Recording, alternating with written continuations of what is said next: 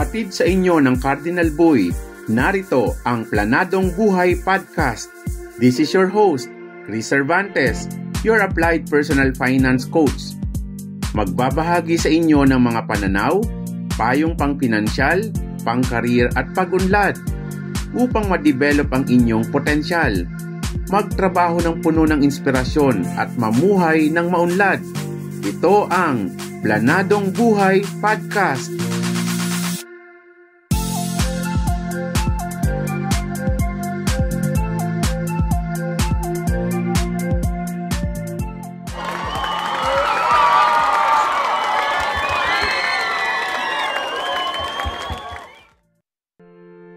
Ayan.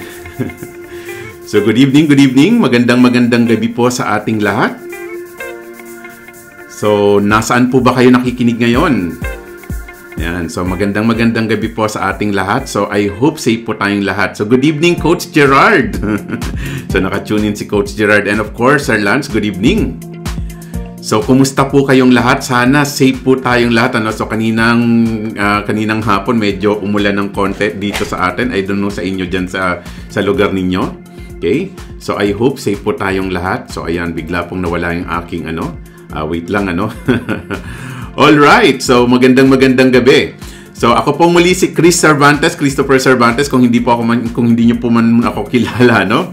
So, magandang gabi sa ating lahat. So, yan, 43.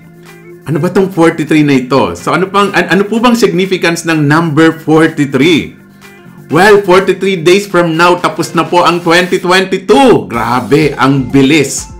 At papasok na tayo sa bagong taon na 2023. So yan.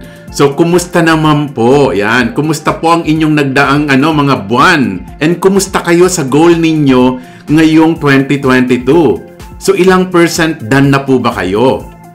And excited na po ba kayo sa paparating na bagong taon? So ako po excited. I don't know kayo kung excited po ba kayo. Comment nyo nga po sa ating chat box kung excited po ba kayo sa paparating na bagong taon. So yan, hello Kate, yan, good evening. And Cedric, good evening. Christine, and of course, Boot from Iloilo. Yes, 43 days na lang po till 2023. At yan po ang pag-uusapan natin ngayong gabi. Diyan po iikot ang ating usapan ngayong gabi tungkol sa remaining 43 days na ito. Paano ba natin pwedeng gawing matapos ang taong ito na malakas, stronger compared to last year, and hindi lang dapat basta strong. How can we finish this year strong and proud? Not just strong but proud. So ako lagi ko pang sinasabi sa mga kino-coach ko, no? If you're not proud, you're not yet done. So, kayo po ba? Proud na po ba kayo sa nagawa ninyo for this year, for 2022? So, sino po sa inyo ang proud na para sa taong 2022 at ready na po para sa 2023? So, paki-comment nyo nga sa ating chat box, me, ako po yun. Well, sana marami tayong mga proud ng mga tao sa sa patapos na taong ito. So, ngayong gabi pong ito, yan ang pag-uusapan natin. How to succeed big event in a really bad situation. I know some people are thinking na ang 2022 ay hindi pa ganun ka-amazing. And how to increase your grit, resilience, and adaptability. How to get hyper-focused in a flow state to produce 10 times results in a compressed period of time. Kasi kung iisipin natin, yung iba parang gumive up na sabing ganun, wala na, tapos na ang 2022, ano pa bang gagawin ko rito? Tapos na ito, ayawan na. Pero alam niyo po ba, may mga tao in a matter of 24 hours, may nagbabagong malaki sa buhay nila. So, kayo po, gaano kayo ka-excited? So, the truth of 2022 right now, yan ang kailangan nating i-accept, na itong nangyayari ngayon. We are living through the most intense time of any of our lives. So, hindi pa rin tayo nakakawala sa pandemic. May social unrest because of this impending na recession na kinatatakutan ng lahat, napapasok tayo sa recession, and mistrust in the media, parang wala nang nagtitiwala ngayon sa media, and divisive politics. mass unemployment, and increased rate of apathy, yung parang wala nang pakialam ang mga tao, distraction, depression, addiction, fear, suicide, and even hiwalayan, di ba? And sa madaling sabi, laganap ngayon ang kawalan na ng pag-asa sa mundo. Hindi lamang po sa Pilipinas. So yan ang pag-uusapan natin ngayon. So it's very important, no? Being in control of everything. So being created in control, that's the one thing, no? Sabi nga ni Marshall Goldsmith, no? If you do not create and control your environment will create and control you. Wow. So it means hindi tayo creation dapat ng ating environment. Dapat we are creating our environment. Pwede ba yun? Yes, pwede naman. Ang kaibahan ng tao sa puno, no? Ang tao, ang puno, wala siyang magagawa. Once na tinanim siya ron, pag nilipat siya, ang laki ng chance na mamamatay siya. Pero tayo, ang kagandahan, we can choose our own environment. In fact, we can create our own environment. At tayo dapat ang nagko-control nun. Hindi tayo dapat ang kinokontrol neto. So, right now, no? We're at 2022, but the question is, how is your 2022 going so far? Where are you right now? And gaano kayo ka-optimistic and hopeful sa paparating na bagong taon at sa mga darating pang taong darating? How much control do you feel you have over what happens in your life? Kayo ba yung tipo ng mga tao na karamihan ngayon na parang feeling nila victim na victim sila? And how much energy and motivation do you currently have? Parang nakakabangon pa ba tayo ng masigla? And how clear is your vision? Di ba sabi nga ganun, man without vision will perish, no? And how adaptive are you about executing and improving your strategy to get what you want? Ano ang ginagawa mo ngayon para lahat ng pangarap mo at ginugusto mo ay mangyayari sa buhay? That's very important na dapat may ginagawa tayo. Yes, parang nakakabaliw ang mundo ngayon, pero believe me, maraming mga tao sa gitna ng kabaliwang ito, umaasenso at yumayaman sa panahong ito. Sabi nga ni Charles Darwin, it is not the strongest of the species that survives, nor the most intelligent. It is the one that is most adaptable to change. So, gaano kayo ka-adaptive? Sabi ni Albert Einstein, the measure of intelligence is the ability to change. So, with the current setting that we have right now, gaano ka kabilis magbago? Gaano ka kabilis mag-adapt? Yes, of course, bilang tao, even ako, hindi naman natin maiwasan na nagre-reklamo tayo sa mga nangyayari sa buhay natin, sa nangyayari sa paligid natin. But the question is, given na ganito na ang nangyayari, ikaw, how are you adapting? Paano ka sumusunod?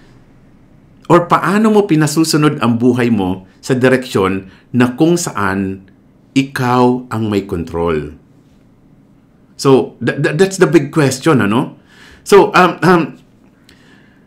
the remaining 43 days of 2022. So, regardless of what has happened to this point, ano man ang nangyari sa inyo simula noong 2020, lahat tayo pinagpapasalamat natin yung pre-pandemic, pero sino sa atin ang nagawang magpasalamat sa nagdaang 2020 at 2021, 2022? So, ano man ang nangyari, regardless of what has happened to this point, this is a golden, hidden opportunity for all of us. These remaining 43 days are going to come and go. Before we blink, they will be over. But right now, we can stretch this out and really squeeze the juice out of it. We can expand and magnify it. We can accomplish more in less than 2 months. Than we have in the last 2 years. Believe me, that's really possible. That's really possible. So, it's stretch and slow down time. So, paano natin yung gagawin? Di ba sabi nga gano'n, no? All we need to do is to, kung parang feeling mo ang bilis-bilis ng panahon, so what do I need to do? So, just stretch and slow down time. So, stretch and slow down time. Paano nyo yung gagawin? Sabi ni Peter Diamandis, no? The faster you move, the slower time passes. The longer you live. Oh. So, anong ibig sabihin nun? Kapag mas busy raw tayo at productive, mas lalong bumabagal ang oras. Pansinin ninyo, yung mga taong hindi masyadong productive, eto yung mga taong parang, ay, naku, tapos na ang araw ko. Ay, naku, 2023 na pala. Ay, December na pala.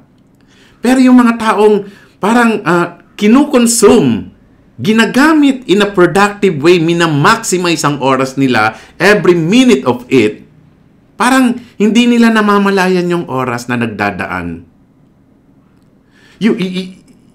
Sabi ni Meredith Wilson, no, you pile up enough tomorrows and you'll find you are left with nothing but a lot of empty yesterdays. Ito yung mga tao nagpo-procrastinate. No? Sige, pagpabukas mo yan, ipagpabukas mo yan. And what will happen is you will be left with nothing but a lot of empty yesterdays. So, now, ladies and gentlemen, if you will notice, no, medyo matagal tayo sa nawala sa ere, medyo nanahimik tayo ng konti kasi naging busy-busy yan sa buhay. So, that's why sabi kong ganun, maybe it's about time for me to go back to what I love doing, no? Ito yung gustong-gusto kong ginagawa, nag-share with anyone, kasi, yes, ginagawa ko pa rin po yung seminar ko, yung monthly seminar ko, pero iba pa rin yung parang hindi mo kilala, hindi mo alam kung may nakikinig nga sa'yo, kung may nakikinig po ngayon, sa mga oras na ito, pwede po ba pakishare nyo naman po ito para at least mas marami tayong matulungan, So, iba pa rin yung ganito. So, all we need to do is really to have a whole new mindset and approach in life. So, how can you achieve your 10-year plan in the next 6 months? So, lahat naman tayo may plano sa buhay, di ba? But the question is, kung may plano ka, dapat may plano ka for short term, medium term, and long term. Long term is at least mga 10 years. But the question is, if you have this plan for the next 10 years, how can you achieve your 10-year plan in the next 6 months? So, pwede ba yan, Sir Chris? Depende sa'yo. Kung gusto mo, pwede naman siya. Kung ayaw mo, of course, lahat ng paraan, lahat ng dahilan para hindi siya mangyayari siya. And in order to accurately answer this question, you need to have a 10-year plan. That's the problem. The reason kung bakit for most of us walang nangyayari sa buhay, to begin with, is we don't have 10-year plan. So the question is, what is your 10-year plan? Meron ba? So where would you love to be in the next 10 years from now? Question is, who is your future self 10 years from now? Who is your... Anong nakikita ninyo sa sarili ninyo 10 years from now? Meron ba? So kung wala, dyan tayo may problema. So, ayan. So, balikan natin chat box. Yan, may mga bati pala rito. Hello, Rachel. Good evening. And of course, si Sir Gerard, no? So, nag-a-agree siya sa mga pinagsasabi ko. Thank you so much, no? At least, I know I'm making sense, no? So, all we need to do is really to have a new approach, no? A new approach and new mindset. So, sabi nga ni Peter Thiel, no? How can you achieve your 10-year plan in the next 6 months? So, si Peter Thiel, isa yung magaling na investor, no? So, kung paano lumaki ang Facebook ngayon, isa sa mga dahilan doon dahil siya yung naniwala doon. So, from here, this is what I want you to understand. So, this is what I want you to really understand. Remember this, guys, no? Future drives everything you do. Ulitin ko, ha? Future drives everything you do. So, and then, how to increase hope and motivation? Yan ang dapat na tinatanong ninyo. And, how to become way more adaptive and gritty so you can thrive in the worst situation.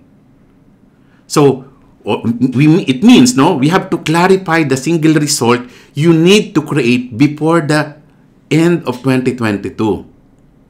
Meaning, making bigger leaps and adapting faster. So, we have to dial in your strategy so you're making bigger leaps and adapting faster. Strategies to create, to accelerate your progress and momentum. Dapat may mga strategies tayo for that. So that's my invitation for all of you.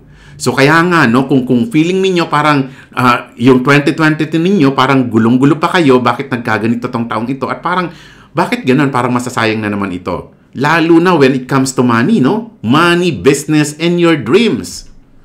So, by the way, no, kung hindi pa po kayo naka-attend ng aking seminar, I'm inviting you this coming December 10. December 10, that's 2 p.m.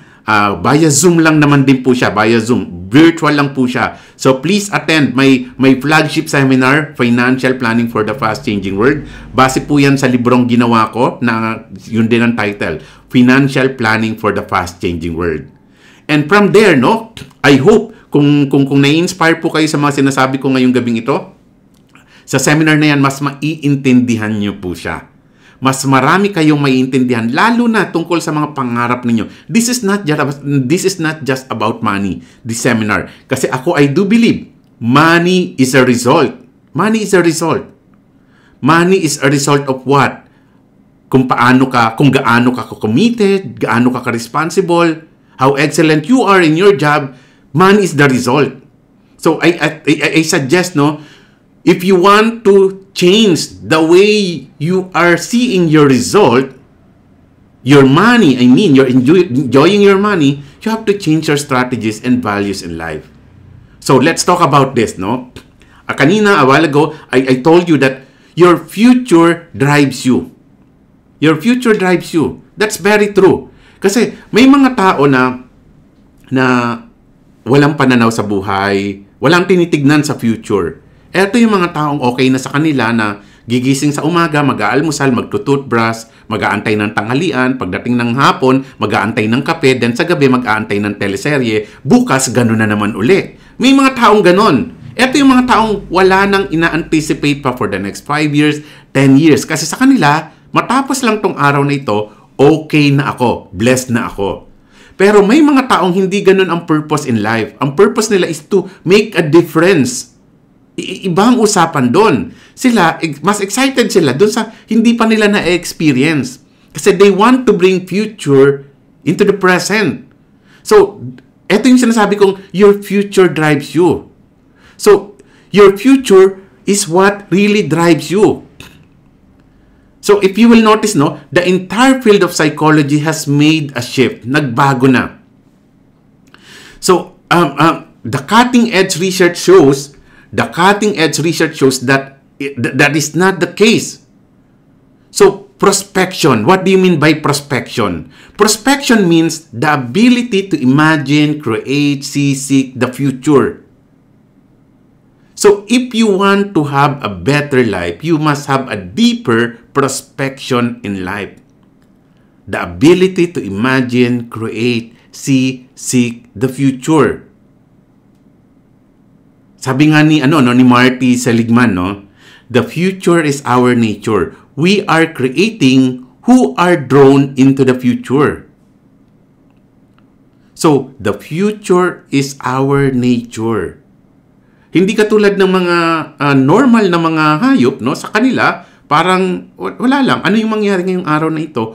Okay na sila. Pero bilang isang tao, hindi tayo ganon.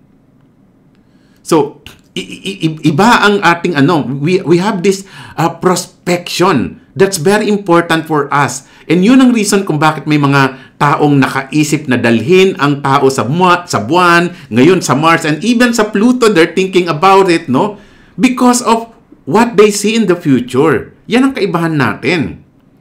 So, your future is what drives you. So, all behavior is outcome or goal-driven. Everything you do create an outcome. Everything you do is driven by a future. So that's it. The challenge for most people is their own future. Why? Because some people, lahat naman tayo may ability makita kumbaga makakita ng kung anong hinaharap. But for some people, they're using this ability to see the future in a bad manner. What do I mean by that? Yung ibang tao, nakikita nila, puro masama ang nang mangyayari in the future. Ay, naku, ganito mangyayari sa akin in the future. Ay, mamalasin. Ay, magkakasakit ako. Ay, hindi ko kakayanin yan. Do you get me? Di ba may mga kilala tayo mga ganyan? Yung parang negatron. Or sana wag naman kayo ito, ha? So kaya, please, no, if you really want to have a better life, have a better future. So our future shapes our identity, how we define ourselves. And our identity shapes our actions and behaviors. Kasi kung ano yung tingin mo sa sarili mo, ganun ka mag-react, ganun ka mag-behave. And ganun ka rin kikilos. And how you see yourself is highly dependent on how you see your future self. Our actions and behaviors create our results. Ulitin ko ha, our actions and behavior creates the result that we are wanting. Or sometimes, even yung hindi nating gusto. So again, uulitin natin. Your future is what drives you. So, think about yourself for a minute. Why are you doing what you're doing? Why do you spend so much time the way you do? Like for example, ikaw ba yung tipo ng tao ng Netflix, basa ng basa, trabaho ng trabaho. So why do you spend your time the way you do? And why do you have the job you have? Ba't yan ang ginagawa mo ngayon? Ba't yan ang pinili mo? And why do you do anything you do? So again, it's all based on your future view of your own future. It's all based on your view of your own future. Bakit may mga taong nag-abroad? Bakit may mga taong iniisip nila, magmamigrate na lang ako sa Canada, magmamigrate na lang ako sa US? Kasi yun ang nakikita nila sa future. We eat because we're hungry. We work to pay bills. We go to the gym to be healthy. Everything we do is to create a desired result. But what if we choose a different result? What if we choose a different future? So if you want to have a different result, have a different future. Have a different future.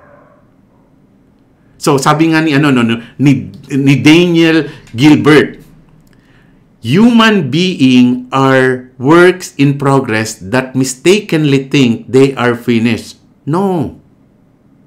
People don't spend much time imagining their future self. That's the problem. We overemphasize the past and the present, but we never dwell on the future.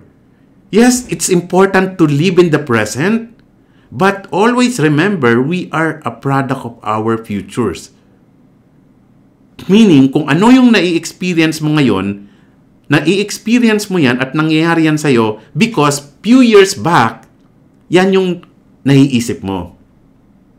We give ourselves labels like introvert, depressed. That's the present moment eh.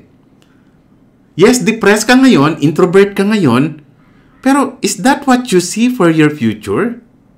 We assume that who we are now is who we really are and who will always be.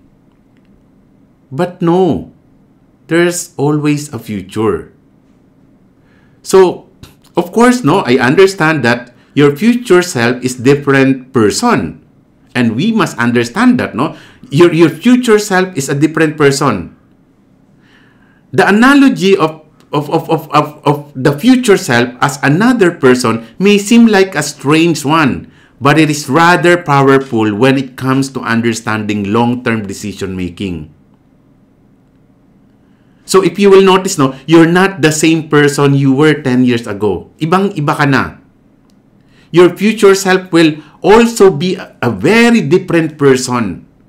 Yung nangyayari sa iyo ngayon, yung itsura mo ngayon, the way you talk, the way you think, 10 years from now, I will bet you will be totally different. Depende yan. Again, depende kung nakikita mo iba ang future. They will be evolved, more knowledgeable, different goals, different priorities, better decision. Hopefully. The question is, who is your future self going to be? How different will they be from who you are today? Have you decided who you're going to be? And are you committed in being your future self? So the problem is, eto ang problema, if we have a small future. That's the problem. Kasi karamihan sa atin, nakikita natin ang ating future self depende sa kung anong sitwasyon natin ngayon. So that's the problem. So most people don't see big future. They believe their future will basically be what is happening now. So, ito yung sinasabi ni Dr. Carol Dweck na sabi niya, fixed mindset, no? Yung parang, wala na, ganito na ako pinanganak, ganito yung nanay ko, ganito tatay ko, ganito na rin ako mamamatay. So, fixed na yung kanilang future. Most people's future isn't much different from their present. That's the problem. That's so depressing. And in today's world, most people's future is worse than their present. So, their behavior is becoming worse and worse. Okay. So, ano ba ang pangangailangan ng pagkakaroon ng pag-asa sa buhay? Of course, no? Sabi nga ni the Dr. Samandar Cohen. Sabi niya gano'n, without hope there can be no basic for confidence which informs goals directed action. So, greed depends on a different kind of hope. Kaya yung iba mga matatatag yung loob, matitibay ang loob, greedy simply because may kakaiba silang pag-asang tinitignan sa buhay. And ako, I do believe na, yes, we should be very hopeful. We should be very, very, very hopeful, no? So, that's a very important ingredient in life.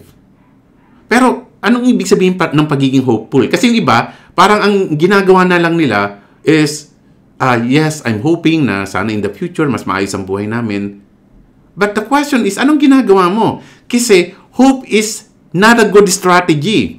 Hope alone is not a good strategy. In fact, hope is a product of 3 components. Product of 3 components ang hope. At ano ito? Ano itong components na ito? Number 1, vision. Pangalawa is what? Strategy. Kaya hope alone is not a good strategy. Hindi pwedeng hopeful ka lang. You must have a good vision, strategy, and what else? Confidence. And there, hope lies. Kapag kumpleto yung tatlong yan, doon ka nagiging, parang ang klarong-klaro yung mangyayari sa iyo sa mga darating na panahon. So anong ibig sabihin nun? So, hope is equal to adapting and improving. So, high hope people also find multiple pathways to reach their goals and willingly try to approach new things. While yung mga mabababa, yung mga pag-asa sa buhay, sa kabilang banda, they stick on one approach and do not try other avenues when being challenged. Instead of yung parang pagiging reactive sa kung anong nangyaring problema sa buhay, the low hope people often use counterproductive avoidance in disengagement thinking. So kapag may problema, magdi-disengage yan. Ako na-experience ko yan kasi ang dami nang pumasok ng mga financial advisors at mga financial planners sa Cardinal Buoy. And makikita ko yun kung ano yung level ng tao, kung gaano ito ka-hopeful, gaano ito kalawak yung vision niya sa buhay. Kapag napanghihinaan yan, magdi-disengage na lang, hindi na magpaparamdam, hindi man lang magte-text, hindi na nagre-reply, binabaliwala ka na. Kasi, kumbaga, parang wala naman siya nakikitang pag-asa eh. So, tama nga naman, ba't mo sasayangin ang oras mo sa isang bagay na alam mong wala kang pag-asa? So, reinforce in a short term they reinforce their short-term strategies in avoiding thoughts, low hope, continued passivity. So, unfortunately, they do not learn from past experiences. And if you will notice na yung mga taong they keep on failing, yun pa rin naman ang paulit-ulit na attitude nila, ginagawa nila. Ang problema is sometimes we do not learn from our past mistakes or experiences. While high hope people, however, they use information about not reaching their goals as diagnostic feedback to search for their feasible approaches. For example, hindi ko na-hit yung goal ko ngayong month na ito. Okay. Yung ibang tao, ang thinking nun, okay, I'm a failure. Ililabel na ang sarili nilang failure sila. Pero yung mga high hope people, okay, hindi ko na-reach. Hindi ako nag-100% for this month. Anong natutunan ko rito? Okay. Ito pala dapat ang ginawa kong strategies. Okay. So nakita ko na pag ito yung ginagawa ko, dadalhin ako dito. So now, ang gagawin ko is, ito yung gagawin ko pag dumarating ito. So, it's very important that we know how to tweak things by being hopeful instead of being victim. So, pag may nangyari na hindi mo gusto, just ask, eto ba ang gusto ko? Hindi. So, kung hindi ito ang gusto mo, ano ang gusto mo? Eto. So, kung yan ang gusto mo, ano ang kailangan mong gawin or what do you need to be for you to have what you want? So, I need to be committed. I need to be responsible. Okay. So, now, what else? What do I need to do? Anong kailangan kong gawin? This time, action naman. Kailangan na action ka. Hindi lang basta positive thinking. Hindi yan makukuha ng simpleng positive thinking. Kailangan positive action din. If you are thinking positively, you should acting positively as well. So, ano yung mga bagay na pwede nyong gawin na alam nyo, mga positive actions or steps or strategies na alam nyo maglalapit sa inyo papunta sa goals ninyo? That's the big question. So now, kaya nga I'm inviting all of you kung wala po kayong gagawin sa December 10, isa ito sa mga positive actions na pwede nyong gawin. Learn from me. This is a 4-hour session na libre. My God, 4 na oras ka mag-aaral. Ewan ko kung hindi ka pa makapulot ng isang bagay na pwede mong i-apply sa buhay mo dahil lang nag-aral ka. Sa mga taong, hindi lang naman sa akin. Learn from others, na alam nyong, and ako, this is my suggestion for all of you. We all want to learn from, but learn from whom, Kanino dapat tayo matuto? Ako I suggest, if you really want to learn from someone, always check ano ba yung result na nadala ng taong ito. Kasi, kung ito yung result na nadala niya, question is, yan din ba ang result na gusto kong gawin? Yan din ba ang result na gusto kong mangyari sa akin? If yes, then, I'll ask support from this person and I want to learn from him or from her. So, now, the question is, ano ang pwede nyong gawin for your remaining 43 days? So, kalimutan nyo na yung 3 araw. Sige, magpahinga kayo for the next 3 days, Magpahinga kayo for the next 3 days, mag-isip kayo, mag-goal setting kayo, mag-strategize kayo, paano mag-i-end itong taong ito na alam nyo magiging stronger ka, you will end your year stronger, and hindi lang stronger, proud. Na alam mo magiging proud ka. So, kaya 3 days, mag-isip ka, planning, thinking, so you can have a well-rounded year na magiging masaya ka at magiging proud ka at magiging amazing tong taong ito. So, 3 araw, mag-isip ka, mag-strategize ka, pero the question is, what are you going to do for the next 40 days? 40 days. So, dial down your vision. So first, that's what I want you to do. First, dial down your vision. the question is, sabi nga ni Gary Keller, no, what is the one thing I can do such that by doing it, everything else will be easier or unnecessary? O di ba? Ano yung isang bagay na pwede niyong gawin na pag ginawa niyo ito, hindi niyo na kailangan gawin yung iba pa, or kung gagawin niyo man yung iba, mas madali. Because, sabi niya, extraordinary results are directly determined by how narrow you can make your focus. When you spread yourself out, you end up spreading. So, now, if that's the case, ano ang dapat kong maging behavior? Go all in. All in. All in on your one thing. What do you mean by all in one thing? Alam niyo po ba kung bakit hindi natatalo ang casino ever? Alam niyo ba ang reason ko bakit walang kasinong natatalo? Kahit na may nananalo na milyon-milyon, still walang natatalong kasino? Alam niyo kung bakit? Kasi walang taong sugarol na willing tumayang all in. At hindi lahat ng nagsusugal kayang tumaya ng all in. That's the thing. Just imagine kung lahat ng sugarol sa sa casino, tataya all in. Sanla ko asawa ko, sanla ko biyanan ko, sanla ko nanay ko, basta't mananalo ako, itataya ko lahat yan. Walang ganun eh. Subukan nilang tumaya talaga all in. Tignan ko kung hindi to maubiyang kasinong yan. So, we are kept from our goals not by obstacles, but by a clear path to lesser goals. Kasi mas malinaw yung yung mas safer na route eh. Mas madaling puntahan yun eh. If you got hyper focus on one thing over the next 40 days, how far do you think you could go?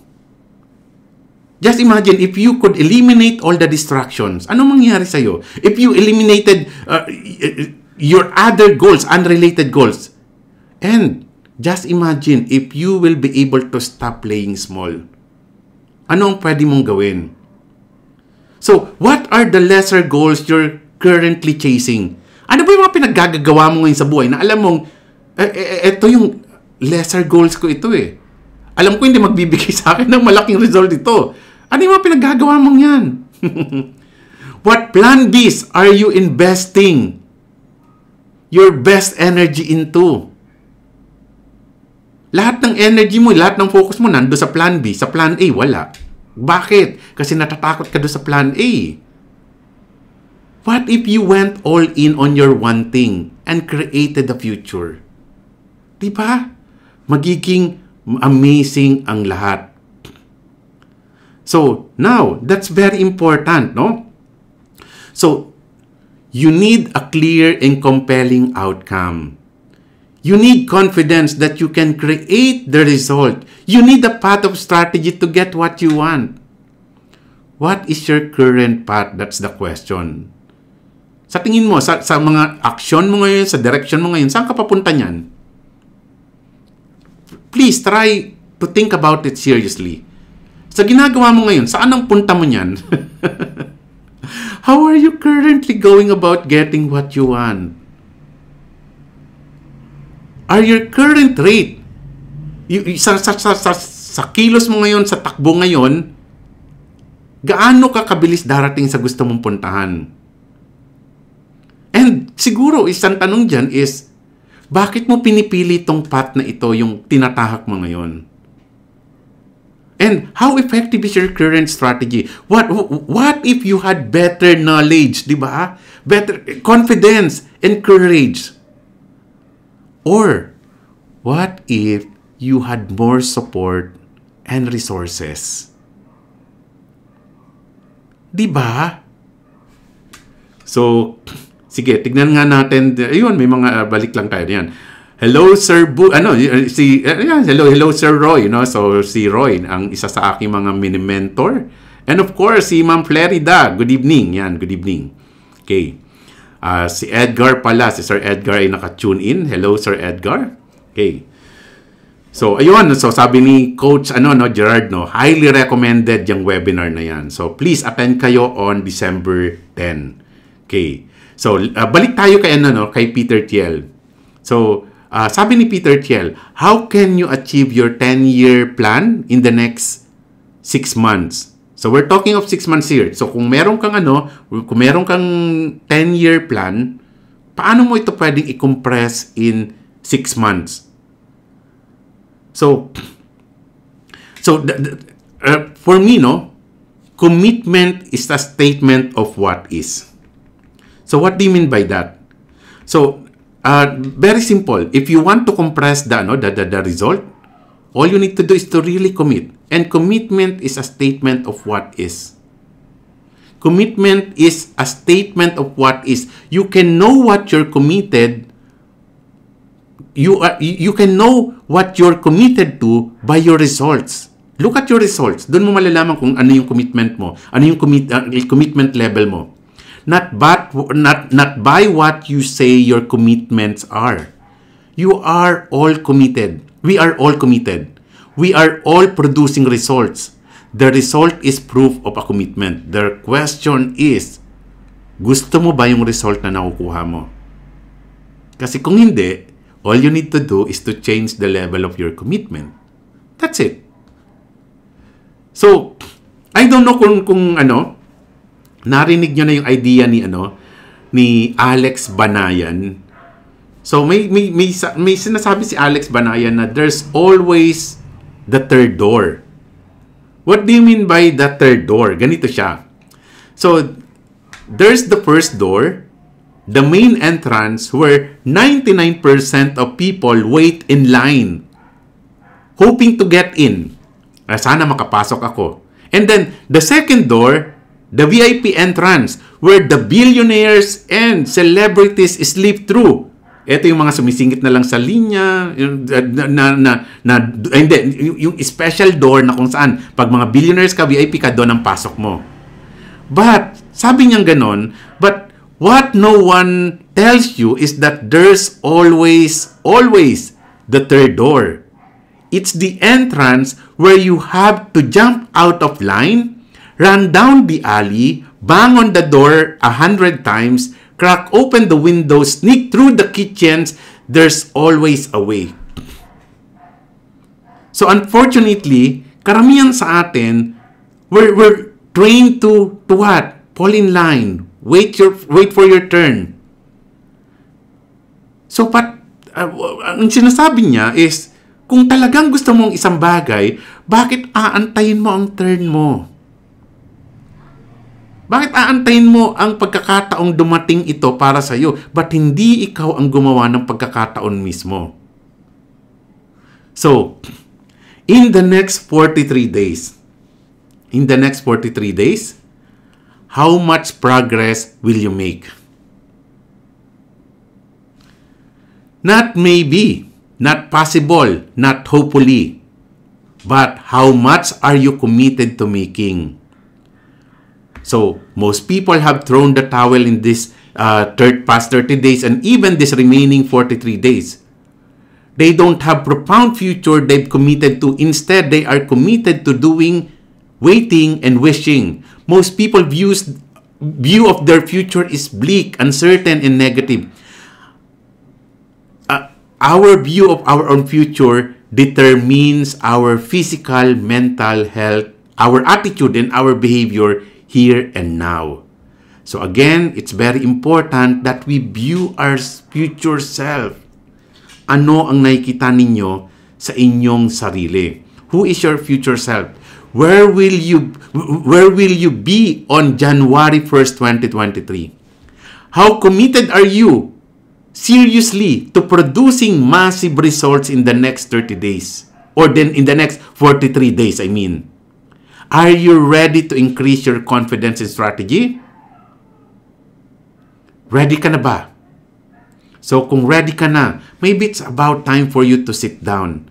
Sit down for the next 3 days and ask yourself, what do I need to be and what do I need to do for me to maximize this remaining 43 days so I can end 2022 stronger and proud. So let's end this year strong and proud. So now, again, for me to help you in finishing your year strong and proud, I inviting you again on December 10, that's 2 p.m. Via Zoom. Please attend this free webinar. This is my last offering for this year. And by the way, if kuma-attenan nyo lang tong webinar na ito, may kita ninyo kung gaano, kung ano ang value nito. And then from there, tignan natin kung paano namin kayo pwede pang mas tulungan. So kanina, bago pumasok sa live na session na ito, nanggaling ako sa isang coaching session, 2 tao na naka-attend ng last seminar last November. And tuwan-tuwa sila sa kung anong mga pinag-usapan namin kasi ngayon mas klaro na ang future para sa kanila. And sana, isa ka rin sa matulungan ko in the future or even this year. So now, all we need to do is to really accelerate your results. Accelerate your results. That's the one thing that we need to do. We have to accelerate the result. Create conditions that force success. Kailangan gumawa kayo ng condition nyo sa buhay na kumbaga parang pipilitin ka ng sarili mong maging successful. Ang tawag doon is inevitably thinking. Inevitably thinking is thinking and acting as if what you are doing is a foregone conclusion because you set up the condition for it to happen. Kumbaga parang hindi na to questionable, bakit ko to ginagawa? Kasi naka-condition na ako na mangyayari yung future ko. Like parang sa mga construction, si Coach Jared nandito, architect po siya. So nagde-design sila ng bahay, pero hindi sila nagko-question kung mangyayari ba yung design nila or hindi. Hindi nila pinag-uusapan yung kung pangit ba ito maganda kasi alam na nila kung dinesign namin ito maganda ang result niyan. Or mas maganda pa kaysa sa kung paano namin ito plinano. Kasi habang ginagawa mo yung plano, habang ini-execute mo yung plan, nag-a-adjust ka along the way. Doon mo nakikita yung, siguro mas maganda lagyan natin ng ganito. And paano nangyayari? Simple lang. Plano kasi. So, again, ulitin ko yung sinabi ni Charles Darwin. Sabi nga ni Charles Darwin, it is not the strongest of the species that survives, nor the most intelligent. It is the one that is most adaptable to change. So, the question is, what is your view of your future? How adaptive is your strategy? And how many power moves will you make in the next 60 days? Or wag na yung 60 days, in the next 40 days. So, ano yung mga power moves na gagawin mo? What if you took massive action for the last 43 days of 2022? Just imagine, And just imagine this. What if you remove all negative media in your life? So, tignan ninyo, ano yung mga binabasa ninyo? Baka may mga kailangan kayong alisin dyan. Where will you be on January 1st, 2023? And where will you be in 2033, 10 years from now? So the question is, would you like massive support and accountability for 2022 and beyond? So if you're looking for a good supporter, someone who can coach you, who can mentor you, we're here in Cardinal Buoy, So that's what we do. We bring the future of our clients to the present by taking action now. So are you ready for your upgrade? Just imagine, what would happen if you consistently take bold action every day towards your future? How would you feel to continually clarify your focus and momentum? Of course, you can do this on your own.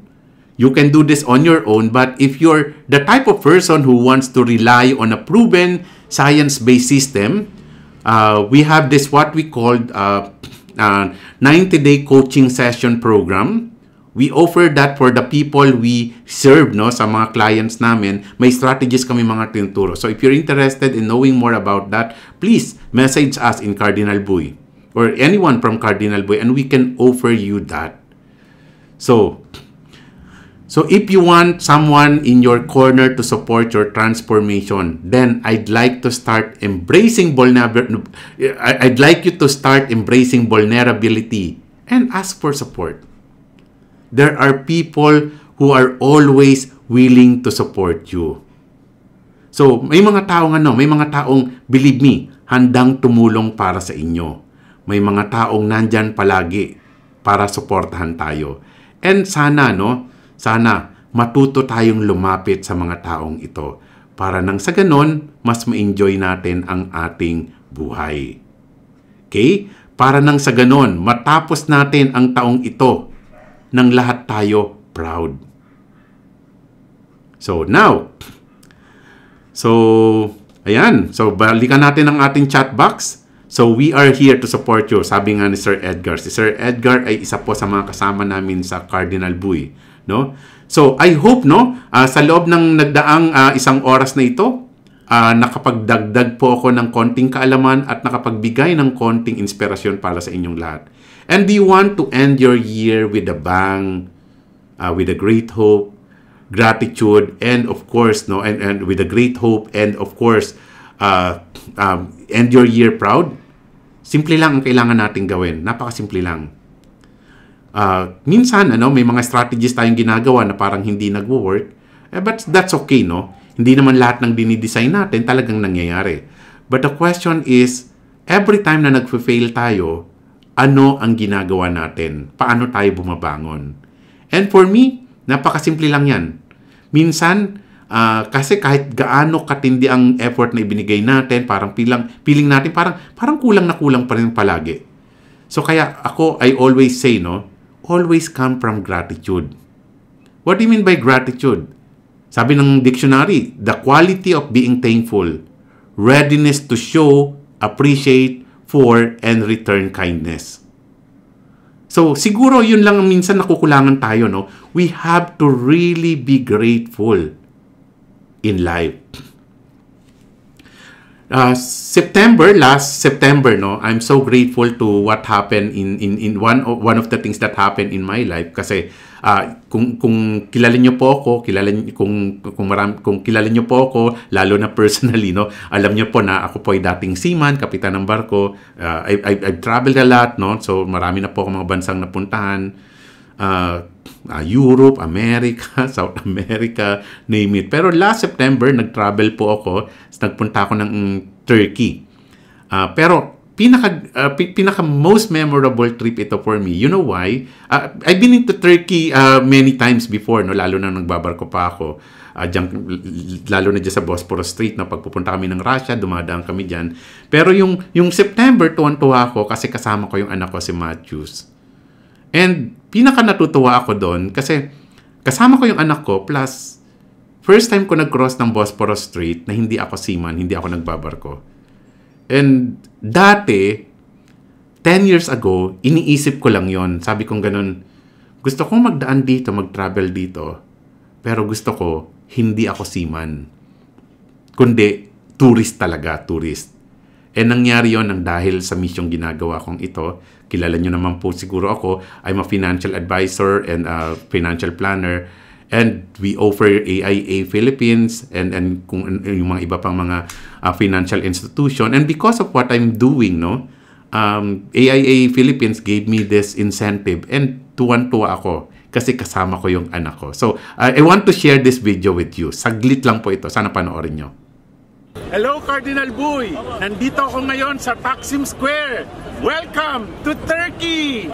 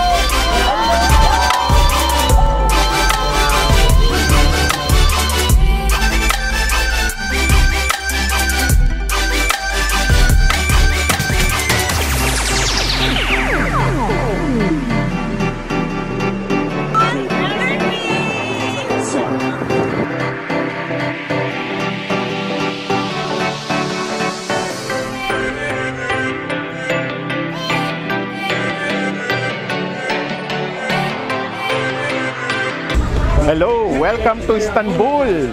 Yan, for the first time, I'll be crossing and we'll be crossing the Bosphorus Strait.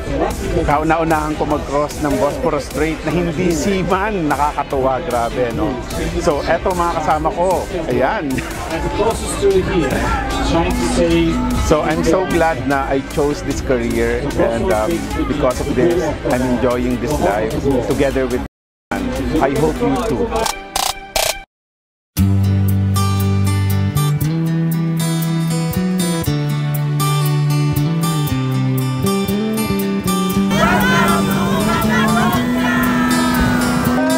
We're flying. Isn't it funny how time seems to slip away so fast? One minute you're happy, the other you're sad.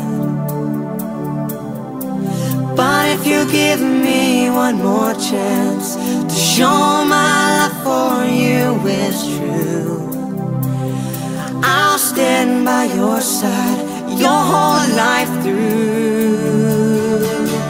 If life is so short, why won't you let me love you before we run out of time? If love is so strong, why won't you take the chance before our time has gone? If life is so short, if life is so short,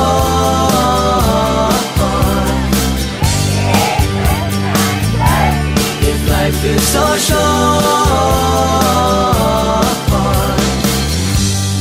love is a word that explains how I feel for you. And when you're in my arms, all my dreams come true.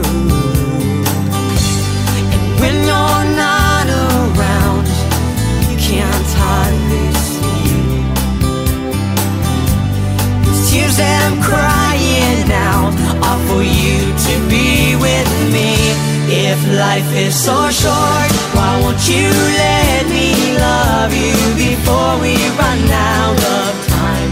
If love is so strong, why won't you take the chance before our time has gone? If life is so short, if life is so short,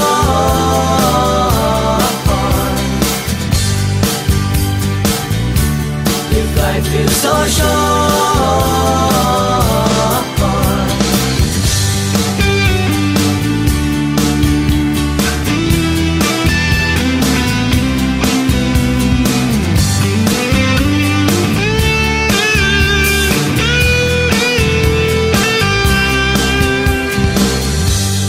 love is a word that explains how I feel for you. When you're in my arms, all my dreams come true. And when you're not around, you can't hardly see these tears that I'm crying now are for you to be with me. If life is so short, why won't you let me love you before we run out of time? If love is so strong, why won't you take the chance before our time has gone? If life is so short, if life is so short,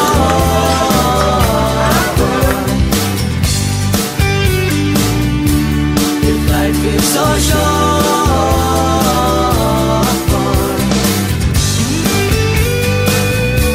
if life is so short.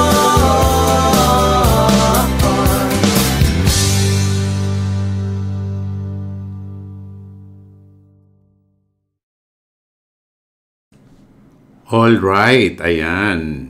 So, alam niyo po, no, nung araw, nung nasa matindi pa ako ng matinding kahirapan pa ng buhay, no, lahat ng mga bagay na na-experience ko ngayon, even yan, ano, isa lang yan sa mga tinitignan ko.